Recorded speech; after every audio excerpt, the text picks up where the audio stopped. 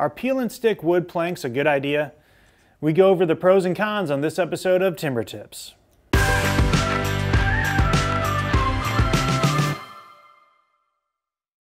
Peel and stick wood planks are a relatively new idea that are becoming more popular.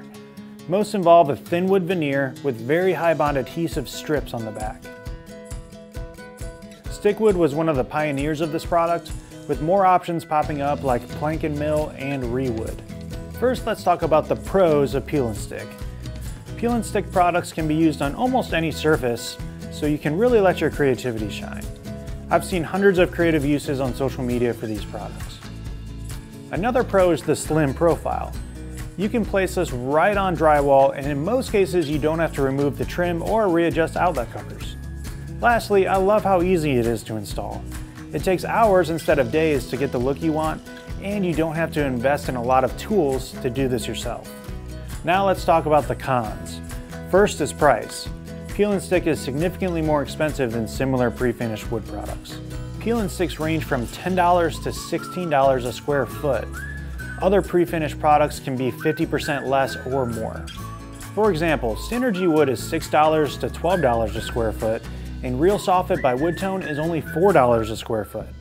That's a significant cost difference if you're installing in a large area. Another downside is that there's no warranty on the adhesive or the wood itself.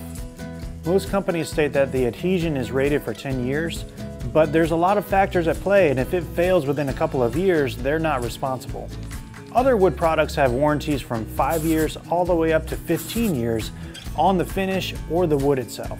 When it comes to installation, peel and stick companies do a good job explaining that you need to acclimate the wood for a few days in the environment before installing. But I would take it a step further and say that you shouldn't install peel and stick unless it's in a conditioned space.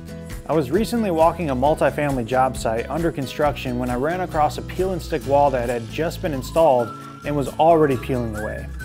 The reason I think the adhesive was failing was because it was in a hot and humid space and it was in a construction site with constant dust. I would recommend waiting until a project is climate controlled and almost finished before installing peel and stick. If you like the thin profile of a peel and stick but don't want to worry about adhesive failure, Rewood sells a 3/8 inch tongue and groove board. This profile is still half the thickness of a typical interior wood siding, and you can use finish nails to secure it to the drywall. If you are remodeling or building custom and you want to fill a large area, you may want to look at other siding options.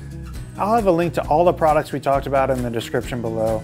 For more information worth knowing about lumber products and projects, be sure to hit the subscribe button and click on the notification bell, and we'll see you next week on TimberTips.